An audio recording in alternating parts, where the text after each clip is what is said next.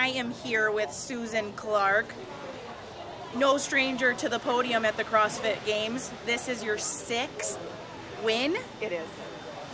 Absolutely amazing. Have you come every single year consecutively? The 14, 15, and then I do alternate years. Okay, so you choose to do alternate years? No, it just happened that way. Okay. So did you like the programming this week? I love the programming. I thought it was amazing. I felt it was very challenging. I think that as CrossFit evolves, they need to also have greater demands for the Masters athletes, and that's what I see. So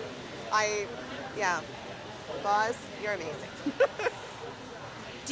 Do you have a big group that comes with you to the games? I do not. You do no, not. I have a coach, Kate Webster, who is also one of my best friends.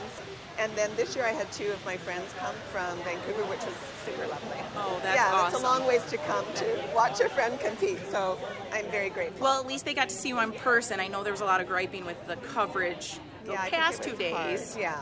Today was much better coverage, so hopefully family and friends got to watch you a little more live today. I think so. Yeah, for sure.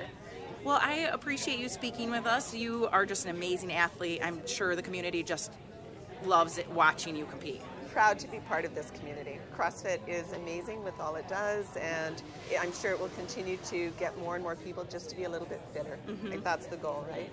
This is the extreme side of CrossFit, but there's a place for everybody in this sport. Right. That's you show people what is capable. Yeah, right. It's Hopefully. awesome to see. Perfect. Thank you so much. You're very welcome. Thank you.